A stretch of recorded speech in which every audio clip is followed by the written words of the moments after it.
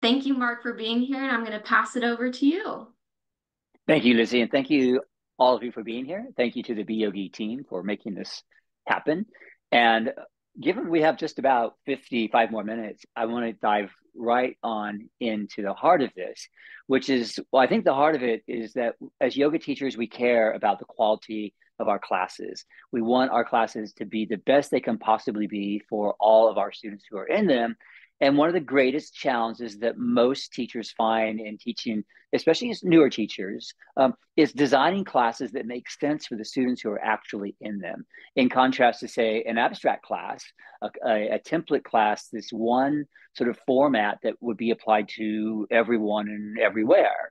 And so the idea here is to try to develop to work towards developing the knowledge and the skills for a lifetime of being able to create classes that make sense to you, for your approach to your students, to the style of classes that you teach, to the level of classes that you teach.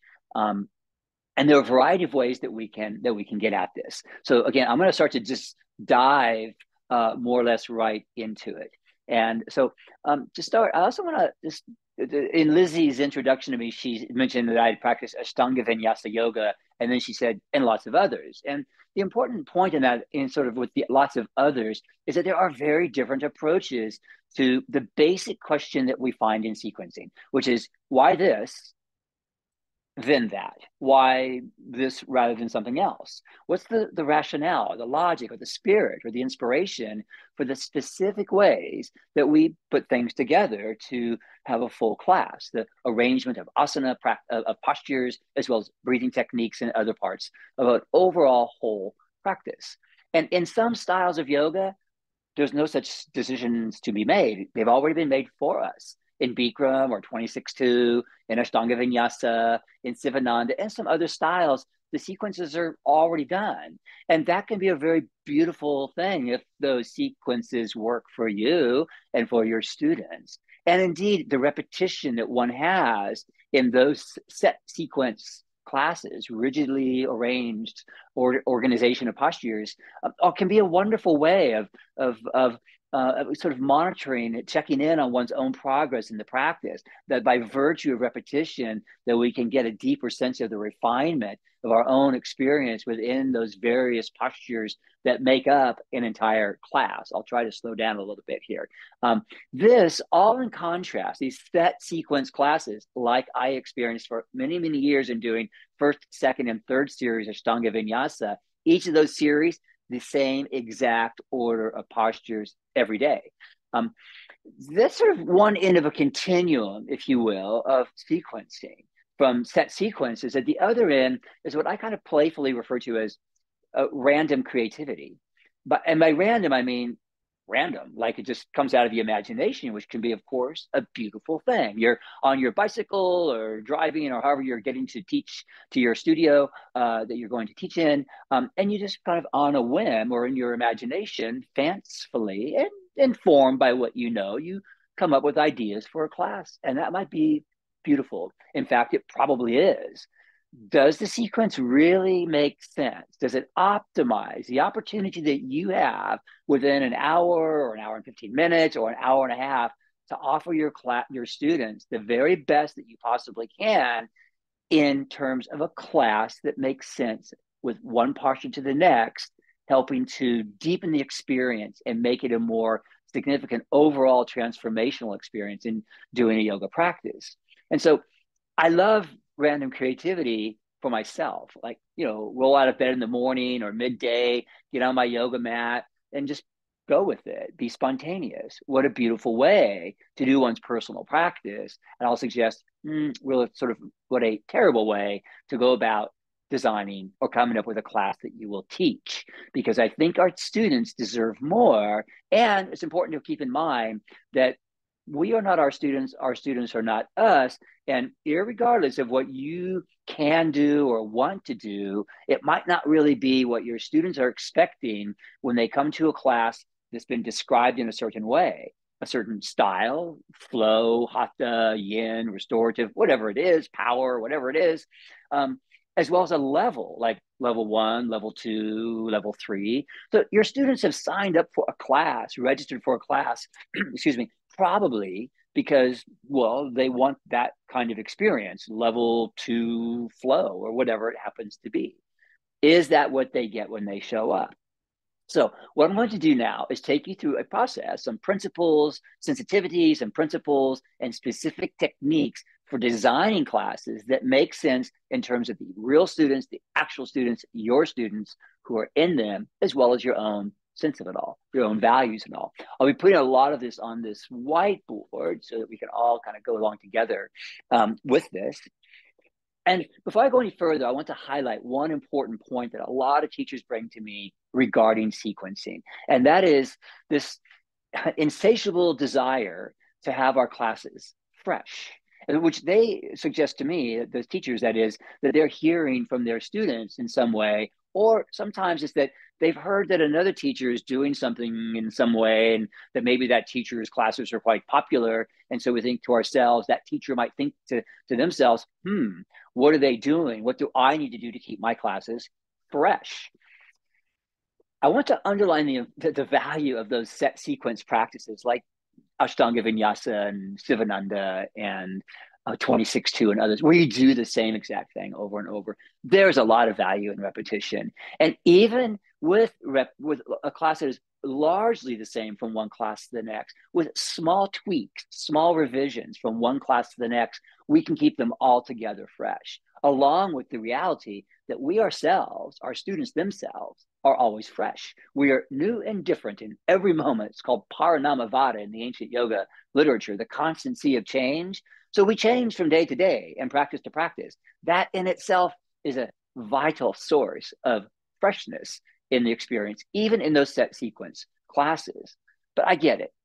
Our students want, you probably want to be doing things that simply put a different spin out there, that offer a different experience in the specific kinds of postures that you're doing, as well as, I'm going to go into this a little bit now, the theme of the class.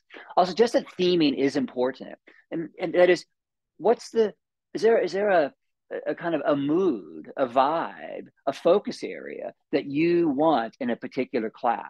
For example, you might describe a class as a heart opening class, in which, well, there are lots of suggestions of what that would mean, but it generally refers to more space through here, and generally associated with back bending and just more kind of emotional opening and release of tension and the heart center and all. And so we might design a class around that as a theme, or hip opening, or it could be tied to seasons, such as spring renewal. Whatever it happens to be, the theme itself can be an essential part of helping us to frame what the class overall looks like. And then, as I mentioned before, along with theme, we want to be very attentive to what is the particular style of the class that we're teaching. How is it described on the class schedule or on your website or wherever you happen to have your classes advertised?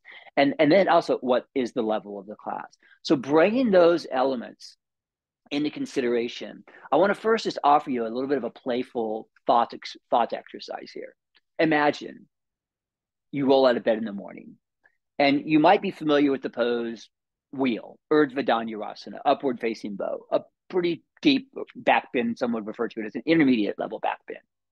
Now imagine rolling out of bed in the morning, and without doing anything else, you come into wheel, or you try to come into wheel. And for some, that will be very easy.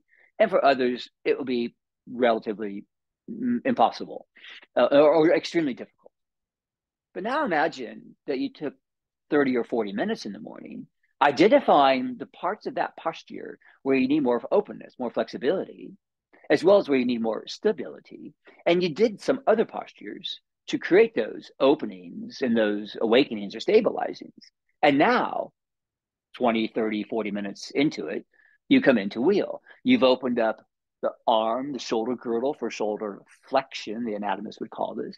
You've opened up through the hips, especially the hip flexors, so that you can more easily extend the hips, which we do in almost all back bending. And you've also done some practices, some postures to help warm and awaken along the spinal column, get more ease of movement through the spinal column, and more easily open up to the front body. Imagine doing that wheel now, and it will be altogether more accessible And accessibility is one of the key elements that I want to encourage in designing classes, that we design our classes to be more accessible, while I suggest safer, more accessible. And by virtue of being more accessible, I will suggest more sustainable. And by virtue of being more sustainable, I'll suggest more deeply transformational, effective in attaining the objectives, the goals, the intentions that most students have in doing yoga, that it affects things, that it changes things, makes them more calm, more awake, more balanced, clearer, all the various intentions that our students bring with them to their classes. So going a little further with this then, and you could substitute wheel for another posture, such as downward facing dog pose. Come into down dog without doing anything at all before that. Some of us might thoroughly enjoy that and find it to be a wonderful way to get initially warmed up. Whereas for others, downward facing dog pose, Adho Mukha Svanasana, is a very challenging posture. They have tight hips and hamstrings, and their shoulders are maybe tight or weak or whatever it is. It's not so easy. What might they do to make it more accessible, more sustainable? Look at the posture, develop a deeper understanding of it, asking some basic questions about it. I want to come back to those basic questions after I first give you a little bit more in the realm of kind of theory, basic sensitivities in sequencing and principles of sequencing, and then we'll look to apply those. And ultimately, within the next 35 minutes or so, we will move towards designing a class. So to start then with this, basic principles of sequencing. Number one, move from simple. Can you see this? Darker. Let's go with this. One, simple to complex. So you might imagine, again, getting out of bed in the morning and coming directly into wheel.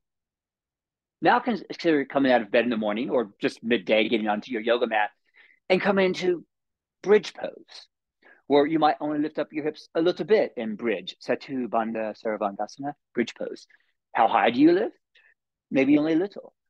I will suggest that bridge is simply simpler than wheel, that reaching the arms back a little or a lot in that bridge pose back bend is much easier to do than this. Add to that the hips don't lift up nearly as high, and we don't have to have the hips nearly as open in that bridge to have a beautiful, pleasant, beneficial bridge experience. So just to be clear, bridge is simpler, and by virtue of doing that simpler posture, the more complex one becomes more accessible. So generally speaking, we want to kind of try generally to arrange postures in some way that's from relatively simple to relatively complex, appreciating that the relative is also somewhat relative to the unique person doing it, because what might be simple for you is not for someone else, and vice versa. Second is to, we are, as human beings, I'll suggest, dynamic beings. That is, we move. And even when we might be, as Eric Schiffman suggests in the subtitle of his wonderful book, Yoga, the Spirit of Practice of Moving into Stillness, that we are always moving in some way. Our heart is beating, I hope, and other things are moving within us. And we also create conscious movements. And those who are really kind of stuck on statically held poses, if you will, how did they get into them? They moved into them. So the idea is that if we move dynamically, it helps us to gradually warm up. It helps us to more easily feel our way into things on a path towards deepening it, perhaps holding things for longer ways, and indeed, as Eric Shipman suggested, moving into stillness. Another aspect is really important, is a general principle in sensitivity and teaching. We all have different energetics. As you can probably tell, I'm a bit pitta, I'm a bit rajastic. I have a lot of fire. I do a lot of practice to calm the fire, to balance it with other energies, if you will. And so I'll suggest that energetic balance is a general goal in every class, a general intention in every class. And it's a bit of a balancing act for us as teachers to suss up, to assess, to sense where the energies are in a class. Is it really high? You might find ways to help settle it a bit. Is it really low? You might find ways to raise it a bit. And then we're ultimately looking if looking through the prism of yoga theories, the gunas theory, where we have tamasic energy, very earthy energy, we have rajasic energy, very fiery energy, and little by little we tame those in a way where we come to more to a sattvic or light quality of being. So looking to cultivate energetic balance, as a general sensitivity in our classes makes them all together better for our students. Next, this is an idea that comes from probably the most important yoga influencer of the 20th century, this guy, Krishnamacharya, not just this guy, huge influencer with, I won't go into the details of Krishnamacharya's tradition and all, but he developed the idea of vinyasa krama, which basically means gradual progression. And to be clear about that, one of those words I just used in there, because it's an abstract kind of a Sanskrit word, vinyasa. We think, oh, chaturanga, up dog, down dog. Or vinyasa, do a transition with connection of breath to movement. Yes, those are examples of vinyasa. Vinyasa, from the root word inyasa, let me get this right. From the root word inyasa, which means simply to place, to put somewhere, to put into position. And its prefix, vi, which means in a special way. All vinyasa means is to place in a special way. We place our breath and the breath in our body mind in a special way. We place our body in special ways to give us alignment. We put energy into our body in special ways to help us to stabilize and open up more.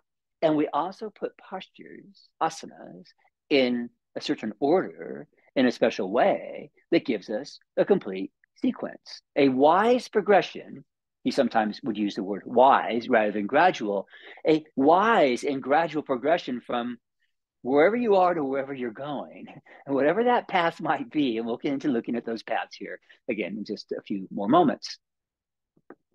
Fifth, general principle is whatever you have done, you started somewhere with certain conditions when you're in it all.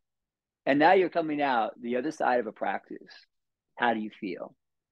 Ideally, we feel whole, that there is indeed a sense of wholeness all the way through, even as things can feel fragmented. Our mind can seem distant from our body. We can seem fragmented in our awareness. We can feel confused about things.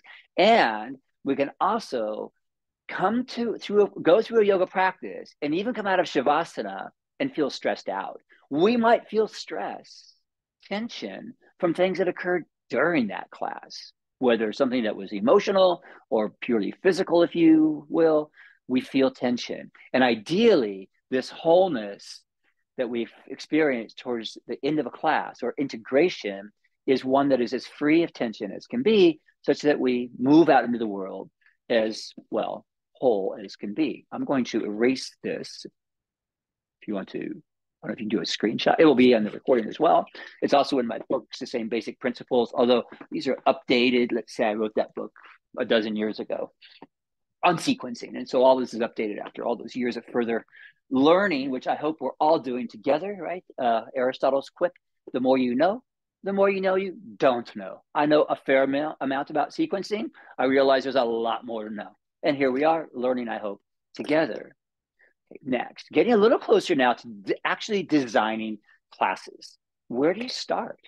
Well, again, start with your own intention of what you're doing as a teacher, the style that you're teaching, the level that you're teaching, the season of the year, and other such general considerations. And so you've already created a little bit of a funnel from here's the magnificent world of yoga, 840,000 yoga asanas, 10 million styles, it would seem these days. And you've winnowed it down to something a little bit more focused.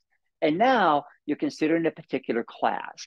And I highly recommend that you design your classes with a peak or with some greater practice, multiple peaks punctuating that class. And the peak postures or singular peak is the starting point for beginning to do some work to make the class overall a coherent, optimally designed one.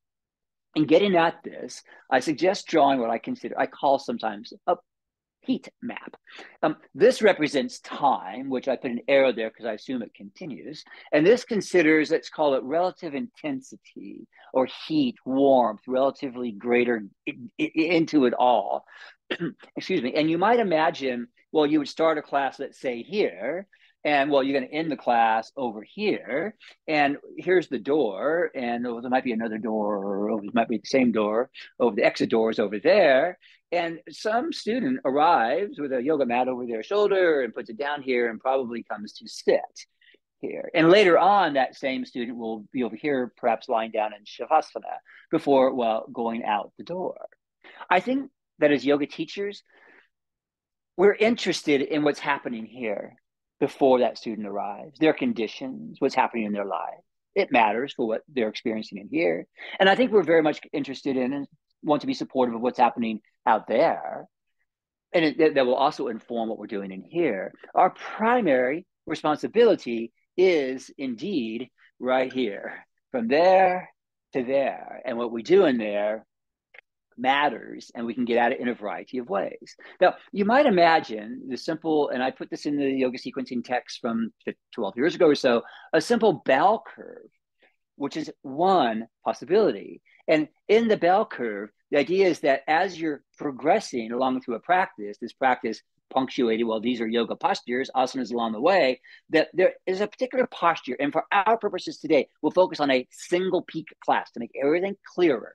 There's a particular posture in that class that we call a peak. And what makes it the peak?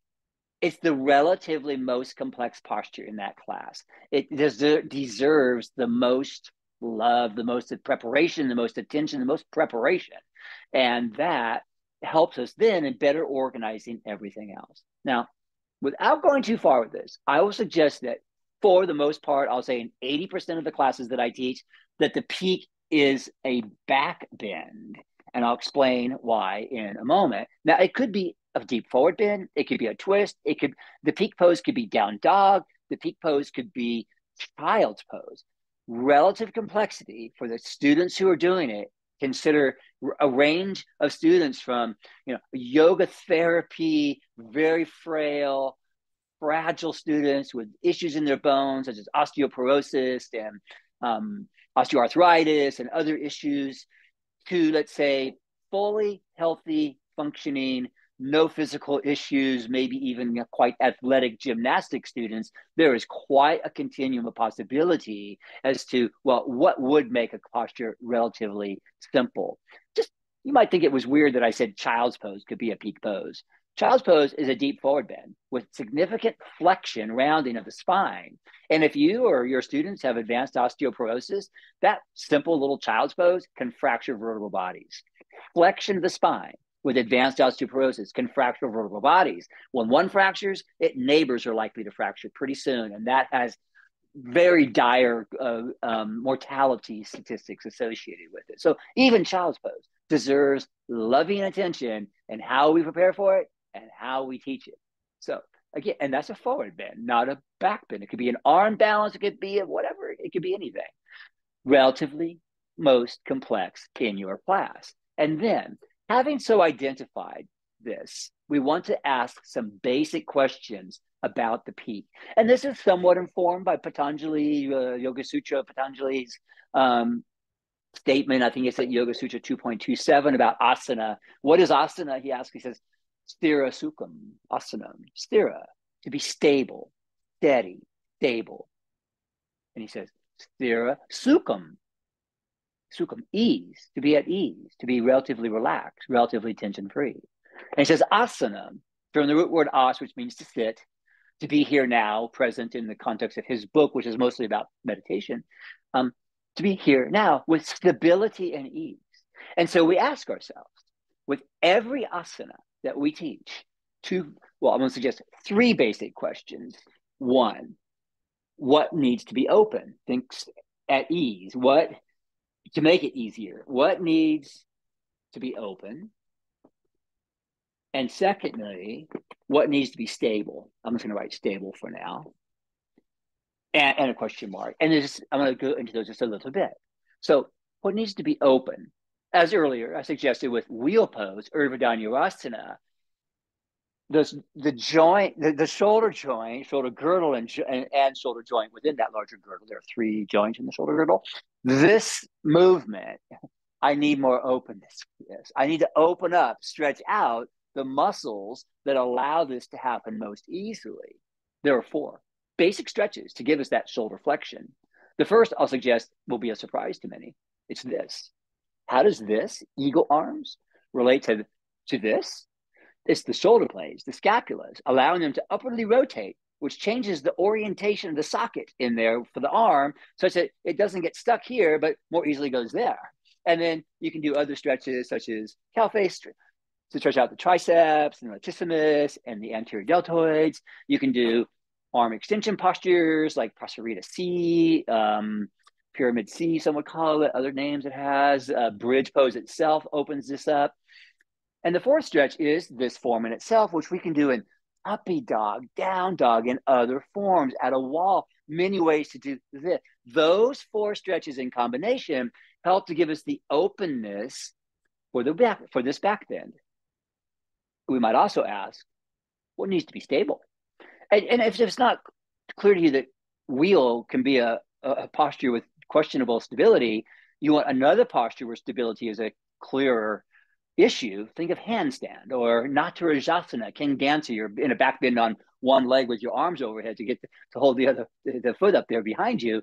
It's a very potentially unstable posture, but I assure you that wheel, and indeed every asana, has aspects of stability. And so we ask ourselves, what needs to be stable? What needs to be open? What needs to be stable? And then, this is a critical part of this, ask subsidiary questions. That is, specifically back to what needs to be open. Ask yourself now, what, on this theory of simple to complex, what simpler asanas will give you those openings? What simpler asanas would give you those openings? And the same with stabilizing. What simpler asanas would give you those stabilizings? And what do you do now? You haven't identified those postures, and there are so many to choose from, almost infinite possibility. You then make choices about just how you place them on a pathway towards that peak. Now, along the way, and in fact, all along the way, in every single one of those asanas, and especially, well, probably especially in the peak posture, we are creating tension. Every asana creates tension. I used to say maybe not Shavasana. In fact, I think I used to say maybe not mountain pose. Well, just stand there for a while. You will feel the tension that some people feel immediately, especially if they have something like a multiple sclerosis or other sclerosis or leg length discrepancy or some other conditions and compression fractures in their spine, as some of you know, I presently have from a sustained accident on my property a month ago. So the point of this is that all of the asanas create tension. The third question that we ask is about tension. What tension does the asana create? Not just the peak asana, but all of them. And then ask yourself this question. What subsidiary question on tension? What other asanas will help remove that tension? Take it out of you, help you resolve it. Taking that information, what needs to be open and what needs to be stable, identifying those asanas and placing them generally on the arc of your class in preparation for that peak. And along the way, perhaps punctuating it with tension releasing, tension resolving or relieving asanas along the way. Not necessarily after each asana that creates tension, but in certain groupings of asanas, we do optimally pause or do something that helps to resolve that tension. So it's an integrated practice along the way, and especially so from the peak towards Shavasana, that this is primarily about integration on the path from that peak experience to Shavasana. And to be clear, that heat map for your class might not look like that. It might look like that, much less intense. It might be a multi-peak class. You might get warm really quick and visit a couple of peaks before dropping into Shavasana. What I most highly do not recommend is a class which is all too often common out there in the yoga realm, a class in which you zip up really high to intensity, sustain it for an hour or so, and then suddenly drop into Shavasana, that's a little bit rough for most people and doesn't allow for the gradual opening and awakening, gradual progression and integration that I'll suggest is essential for long-term sustainable yoga practice. This is about to disappear on three, two, one, and it's going away. I'm going to put some other words up here. We're going to come back to that same kind of a graph in a moment, but I want to put up some other essential fundamental points that relate back to this graph. In fact, I'll go ahead and put the graph up there again. And again, starting with the idea of a basic bell curve shape and appreciating that bell might be shifted more, the peak of the bell, the arc could be shifted more over here, over there, could be broadened, lots of different options that will reflect your own creativity and ideally informed approach to all of this. Okay. Now I come to some basic, more refined ideas about what we'll call the arc, the basic arc structure of a class. One, I think in the book I refer to it as initiate the yogic process, which someone sounded like they were in a chemistry lab or something. Um, think about, well, I do want to again put the word initiation because I think we are taking initiation into our personal practice and just taking a moment at the beginning of a class to get centered, to take a moment, and maybe it's more than a moment, maybe it's 5 or 10 minutes, depending on the length of the class, the style of the class, the intention of the class, sit. Or you might be standing, or you might be in Shavasana. Lots, yes, starting class in Shavasana. Whatever form you're in to start, the idea is to arrive, to encourage, invite your students into becoming more present in the moment, that moment where they are, inviting them into the breath, to conscious breathing, perhaps teaching elements of breathing. And there are so many other possibilities for what one could do here. Read a poem, um, sing a song. If you play harmonium and do chants in your class, you might do that, do a brief kirtan, whatever it is.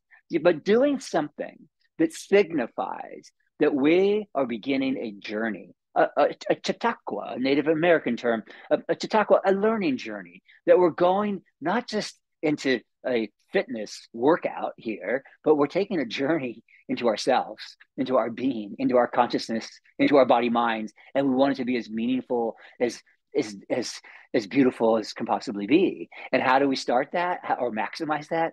Start by getting as initially centered and clear as one can. It's also a wonderful place to introduce basic yogic breathing, ujjayi, to do other pranayama practices to help initiate the entire greater warming and awakening into it all. And that's where we go next.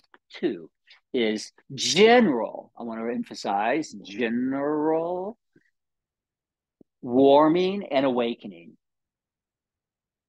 And so with this, there are, again, infinite possibilities for how you would do this. You might have started in a simple cross-leg sitting position or in hero virasana, however you started. Now, that is in a relatively still form. Now, start to move. What kind of movement? Depends on the class. It might be simple Sufi circles while sitting, spinal twists, lateral stretches, all contributing immediately and directly to the ease of respiration, of breathing, stretching out our breathing muscles, diaphragm, intercostal, sternocleidomastoids, getting us more in gear, if you will, for deep, sustained breathing all along the path. And then it might be cat-cows. You might start standing and start with Surya Namaskaras. You might start by pulling back the mats and putting on some, I don't know, Olivia Rodrigo or Prince or something and making some movement. What's it called? Dancing. Or not. You might be very purist in your yoga and you start with Surya Namaskara, A, or whatever it is. The idea is to gradually warm and awaken everything. That is general warming and awakening, even as in this general warming and awakening, we're already doing postures that are ideally related to the peak. That in that warming, you already have in your mind's eye, your imagination, your heart, the peak.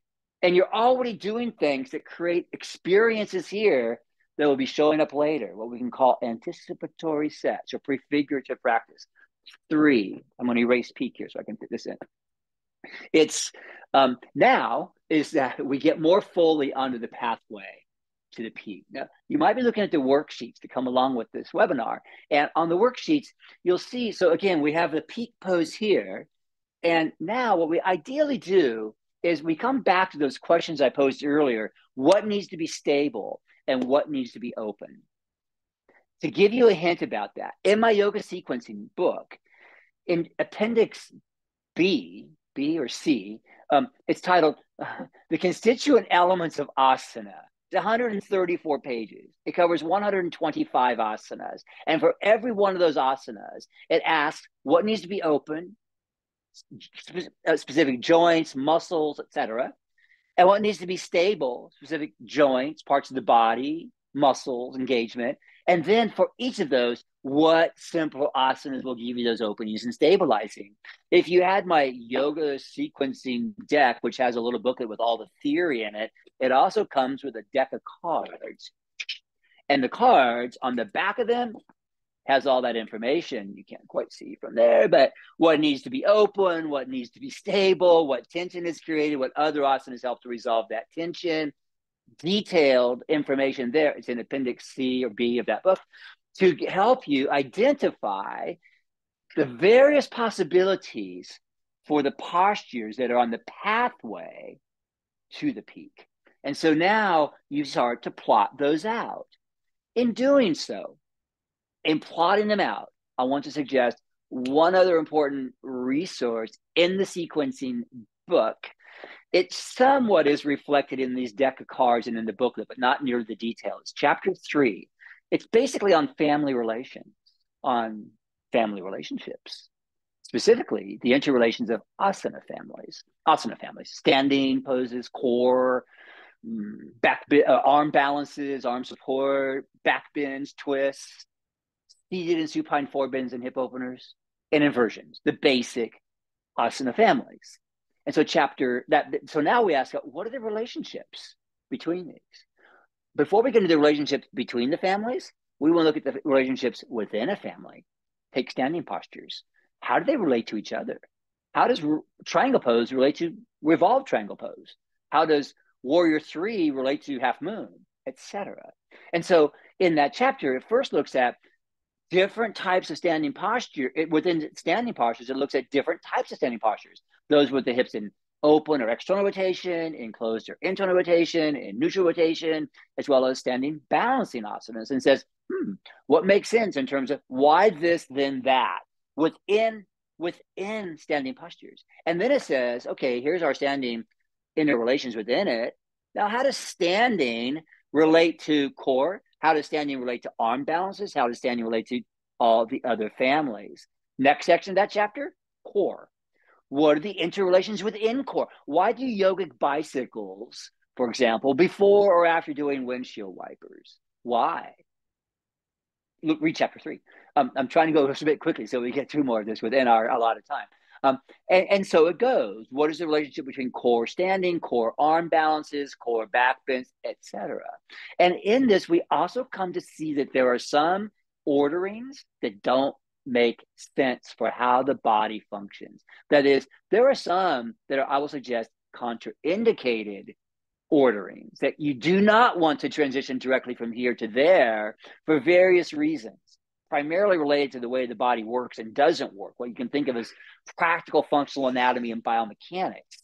And so there's a variety of movements that might seem beautifully efficient to get from here to there, but when you look at them, kind of analyze the biomechanics, it's like, don't do that. Or be very aware if you have students in your class with certain frailties attempting to do that. And so it goes. There are many other such possibilities for indication and contraindication. A classic one, when you do a lot of strong, deep abdominal core work, if you will, especially that impacts the iliopsoas, especially the psoas that attaches to the spinal column all along the spinal, from T12 to L5, the lumbar segment, your psoas is attached to the spine right here.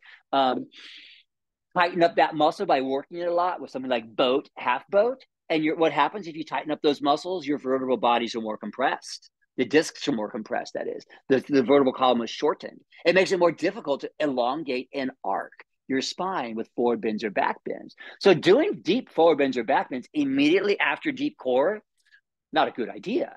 Ideally, we neutralize that tension first before we go on to deep forward bends or back bends. This is an example of what would inform your decisions about just exactly what goes there. And now along this path, and I keep the sort of metaphor of a path because I think we're guides as yoga teachers. We're guiding students on a path that we've been on before. We know the path. We know where it's more or less difficult. And we can suggest at certain places taking a side trip, such as a visit to Child's Pose, or taking a side visit to maybe it's a beautiful waterfall that you call handstand. While everyone else is on the main path, you might have some little peel-offs for others in the midst of a practice for different people to be doing different things, a somewhat more intermediate teaching skill, I will suggest. And then you eventually come closer to that peak. And as you get closer to the peak, what have you done? You've opened up and stabilized all of what needs to be open and stable in preparation for that peak. And you've also removed a lot of the tension along the way that will inhibit that peak. And now, ideally, you got a lot of time for a beautiful peak experience to be able to explore the peak. You did the work, the practice, you showed up, and now you're there. Well, and as you're there, everyone is there, but they aren't there with the same conditions. Some will find the peak more or less easy. Maybe you'll have some variations for them to explore, somewhere further to go. Others will find it entirely bizarre and out of bounds for them, that is science fiction, and you offer them some other practice, X, Y, or Z, whatever that might be. And ideally, it's related to further preparation for that asana, unless there's a reason for them not to do it, like some fundamental contraindication, in which case you offer them yet another path for them uniquely. Beyond that, we want enough time to fully explore the peak, giving students the opportunity to try whatever the asana is, perhaps a few times, and then we begin to make that transition that's going to eventually bring us to Shavasana. And along the way, I'm going to write a Sanskrit word here. It's from Krishnamacharya. It's called Pratakriyasana. Prata means opposite, Kriya means action, asana means asana. Opposite action is often misinterpreted to mean opposite pose. This is the theory of counterposes. And by counterpose, it does not mean opposite pose. The counterpose for upward arms pose is not a handstand. And the counterpose for a deep back bend is not a deep forward bend. If you go immediately from the deep forward bending of the spine to the deep back bending of the spine, the impact on the intervertebral discs in between, as well as nerves and other tissues along the spinal column, can be highly problematic. First, we want to either just let it be and soak it in and let everything settle and resolve, or do something actively to contribute to the resolution of tension, such as after deep back bends or forward bends, simple spinal twists to help release it. Whatever that is, pratikriya is not about opposite posture, but rather opposing the tension that's been created through actions in a prior posture. And so what we want to say is then not opposite pose, but how do we oppose the tension that has been created? And that's what largely populates the asanas that populate the path towards Shavasana. Ideally, I would have my classes in Shavasana for at least 5 minutes. And I appreciate that classes in the modern realm have been, I don't want to say dumbed down, but certainly abbreviated down. Back in the day, most yoga classes were 90 minutes and sometimes longer. My classes in Santa Cruz are 90 minutes and sometimes longer. Nowadays, 60 minutes, 45 minutes in a lot of gym environments, online classes, a lot of them I see on YouTube, 50 minutes. It's a tough short amount of time. You can practice yoga in a beautiful and meaning way in 10 minutes. You can have a beautiful experience. Better to do 5 minutes of yoga today than none at all, I will suggest. And ideally, we do practice every day. That's a part of the vinyasa krama, of the gradual progression and the constant placing in special ways that we show up and place ourselves on our mat every day. So having time for Shavasana is essential, I would suggest, in allowing the integration of the practice.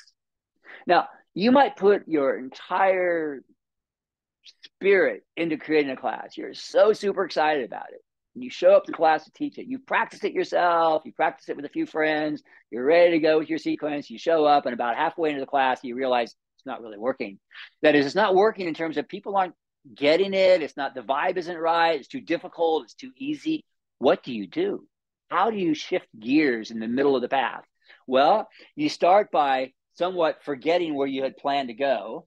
It might even be that you're going to have to change the peak, that maybe you're somewhere over here where you realize, oops, this isn't working. What do? You take a pause. You might ask your students to come into child's pose for a minute while you go, and you consider where you've been.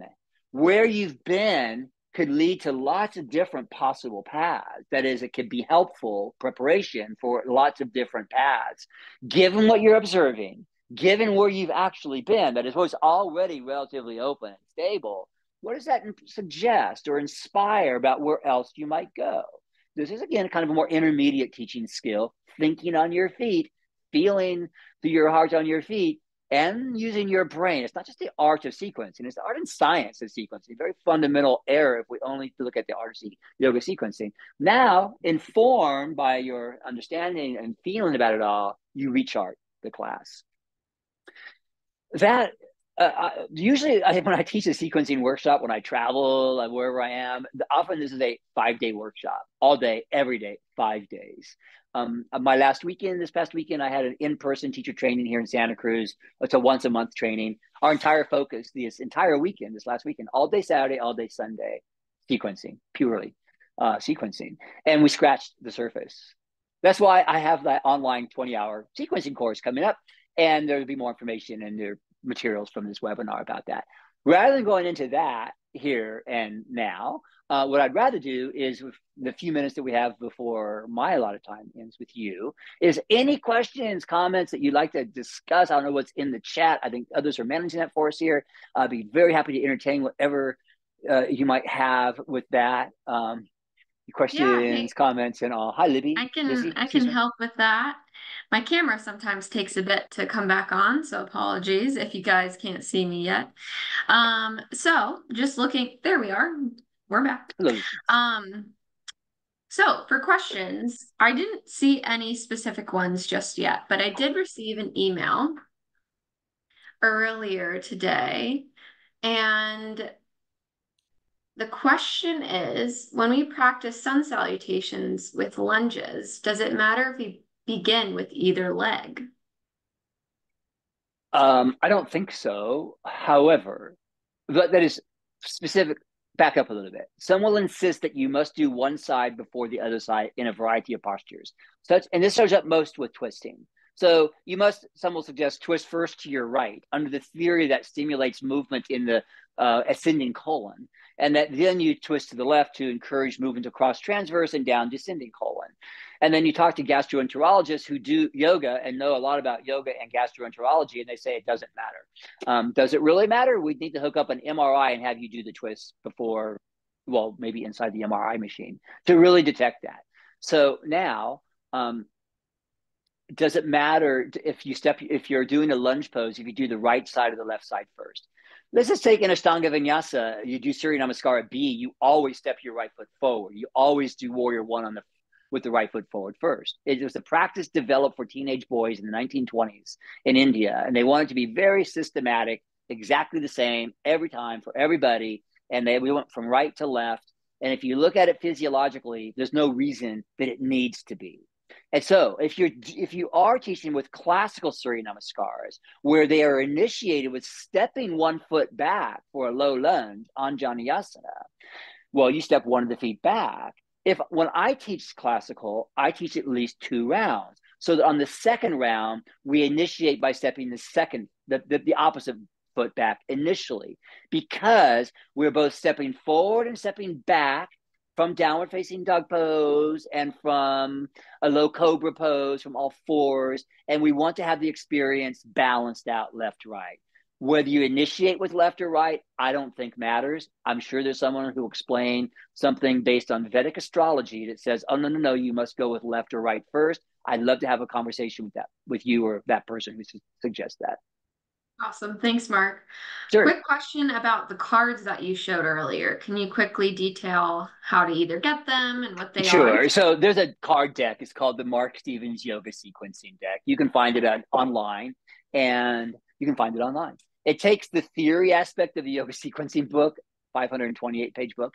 It puts all that theory into this, kind of cute little tiny little booklet, just that little thing. Whereas this is like a 400-page book, the new edition of Teaching Yoga, by the way, that just came out. But this little thin book has all the theory in it, and just you don't get wrist issues looking at it. It's just a nice little book, and then it has the cards with picture of one on the posture with its Sanskrit and English names on one side and lots of details on the other. And so you can find those online for Mm-hmm. sure. And by the way, the sequencing seminar course, 20-hour course that I'm offering starts on May 23rd. It's a 1 month course, has 3 live sessions. Each live session, well, 9.5 hours of live sessions. We'll design classes together.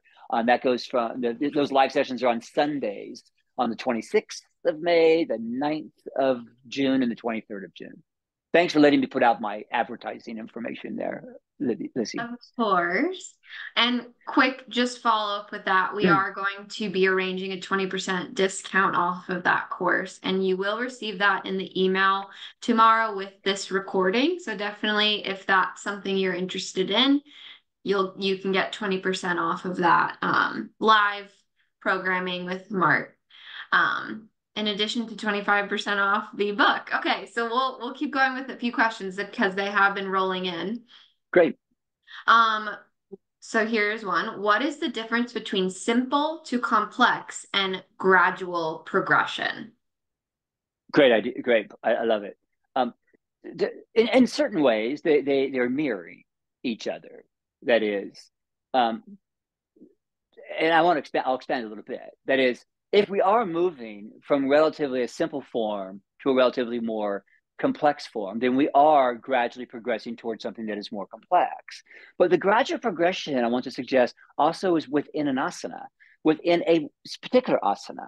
We gradually progress in how we open into it, how we refine within it, how we stabilize within it, and we also are gradually refining the very qualities with which we apply breath to movement and opening and stabilizing within a posture. And also, very critically, Krishnamacharya's son Desikachar reminds us that it's important to know not only how to climb a tree, but how to climb back down a tree. How do you get out of the asanas? How do you gradually move into them, gradually refine within them, and gradually transition out of them? So gradual progression, this vinyasa krama idea, relates to more than just the arc of a class and moving in a sort of technical way from relatively simple to complex, but rather gradual progression for Krishnamacharya involves, well, that bigger picture, the gradual progression in your practice overall, the gradual progression in your life, and the gradual progressions that we have within a class overall, and the gradual progression that we cultivate within a particular asana. All that said, we overlay this idea of simple to complex in a particular class, where in a particular class, we try to organize the postures to move from those that are relatively simple to complex. I hope I'm doing justice to that question. I think you are. Okay, so another one will give you about maybe potentially one or two more. My email Um, address is mark@markstevensyoga.com. Feel free to send these questions to me directly, since we're not going to get to all of them in the next 90 seconds or something. yes, I'll put that in the chat when you answer the Thank next you. one. Um, so Leanne asks, can you speak further about child's pose and students with arthritis? Sure. So arthritis along the spinal column can manifest in different parts of the bony structures, but it's primarily the facets where the vertebral when one vertebra moves in relationship to the other vertebra. It's not, well, yes, they're connected by the discs as well, but the greater movement occurs at the facet joints. And those joints are synovial joints. They are also covered in the bony structure is covered with cartilage. And much like the cartilage in our fingers, when we develop arthritis, that cartilage starts to wear away and we have more bone on bone pressure. So it goes along the spinal column, where osteoarthritis is wearing out, wearing it is indicated by the breaking down of the cartilage and the facets, and that makes movement more difficult. More to put it simplistic, it makes the movement more difficult. On that, by the way, I highly recommend Lauren Fishman's wonderful book, Yoga for Arthritis. Also, his book, Yoga for Osteoporosis, and there's voluminously greater content information out there on these questions than what Lauren is offering, but those are really good initial primers on both osteoarthritis and osteoporosis. And this is a fun one. We're about at time, but I'm interested to see what you say about this one. So Uh-oh. Belle asks, I'm about to practice teach a group of male athletes who basically told me they hate yoga. Do you have Love any it. tips? Yes. Depending on the sport, I would try to find a superstar athlete in their sport. So, for example, if they play basketball, Kareem Abdul-Jabbar, until recently the leading scorer of all time, I met first in an Ashtanga Vinyasa class in Santa Monica 28 years ago. He's a consistent yoga practitioner, still practices yoga, and claims that that's why he was able to have such longevity in the practice. I can give you professional football players, the German national football team, Bayern Munich, a variety of professional soccer teams. I started a program with the UCLA athletics department in 2001, bringing yoga to their lacrosse team, their baseball team, the women's tennis team. And what did they mostly all want, by the way? They don't want power yoga. We often go into working with athletes and think, oh, they want a power workout. No, they want greater flexibility and calm and relaxation and mental acuity and ability to focus. I think breathing practices, more stretching restorative practices, they're getting their workouts with their trainers. They don't want necessarily a yoga workout, if you will. And then again, all that said, I would find athletes within that particular sport as inspiration, and you will find lots of them. If you, again, I'm a Northern California sports fan. Several players on the Golden State Warriors will be back, by the way. Golden State Warriors. We're not done. They do yoga on a regular basis. So do many other superstar athletes today. That might provide some inspiration to people who like to look at celebrities for inspiration. I love it. All righty. All of these questions that we didn't get to, we'll send to Mark. But again, his email is mark@markstevensyoga Thank you. .com. Alrighty. Thank you so much, everyone, for being here. Thank you, Mark, for a wonderful presentation and workshop. It was awesome. We will send out the recording to everyone tomorrow with all the links, all the codes, and keep an eye out on your email for today to potentially win our little giveaway of Mark Stevens' book and a beYogi membership. Alrighty. Thank you, everyone, and we will see you at the next one. Bye-bye. Thank you all. Namaste. Be well.